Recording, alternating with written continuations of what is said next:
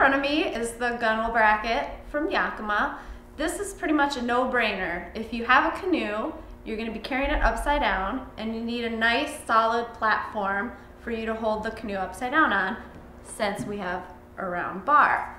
So it's very simple. This just clips around the bar. Okay.